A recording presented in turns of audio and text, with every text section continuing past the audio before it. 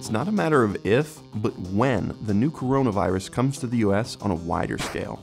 The new virus and the disease it causes, COVID-19, is spreading, and experts say that at this point, you or someone you know will likely be exposed to the virus.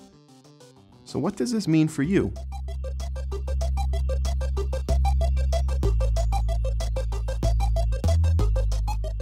Well, now is the time to get prepared.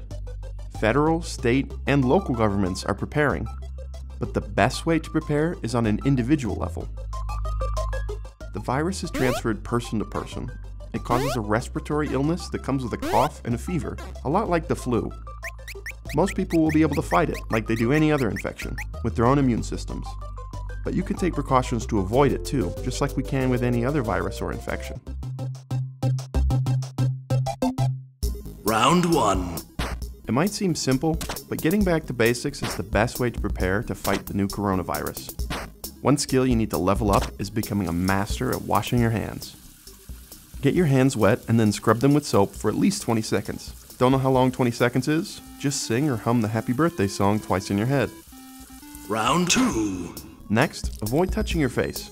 Every time you touch your face, you risk transferring bacteria and viruses to your mouth, nose, and eyes. From there, they can easily get inside your body. So if you practice now, you'll be that much better at avoiding the virus when it comes to your community. Round 3. Stop shaking hands and hugging when you say hello. It's really easy to hand deliver the virus this way. Round 4. Experts say you need to prepare to stay home for at least 2 weeks, and maybe up to 4. To help you prepare, let's clear up some misconceptions. First, a quarantine is not a natural disaster. The power will still be on and your tap will still have water. So you don't need batteries and candles. And you definitely don't need cases and cases of water bottles. Second, don't buy masks. Masks are primarily for sick people and people caring for them. A mask will not stop you from getting the virus. Now let's talk about things you should start doing. First, get enough food to last for 2 to 4 weeks. It might help to stock up on food you like to eat when you are sick. Don't think that living like a college student eating ramen for 3 meals a day will be okay. Your body will thank you. Stock up on other essentials. Get some toilet paper and other toiletries. But again, you don't need 8 cases of anything. If you hoard up on supplies, other people won't be able to prepare. Third, if you take medication, make sure you have a supply on hand. Talk to your doctor about your options.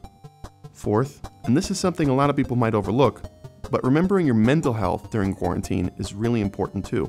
If you had to stay in your home for 2 weeks, would you have enough things to do? Maybe get a book you've been putting off reading, or supplies for a project around the house that you want to do. You won't be working the entire time, and it would be good to have some things ready to keep you from tearing down the wallpaper, unless tearing down the wallpaper is a project you've been planning to do. If you do have symptoms, contact your healthcare professional. You should quarantine yourself for 14 days. That's the incubation period of the virus. Work from home, keep your kids home from school, and stay inside. Lastly, remember, don't panic. We don't know everything about COVID-19 yet, but we do know what it takes to be prepared.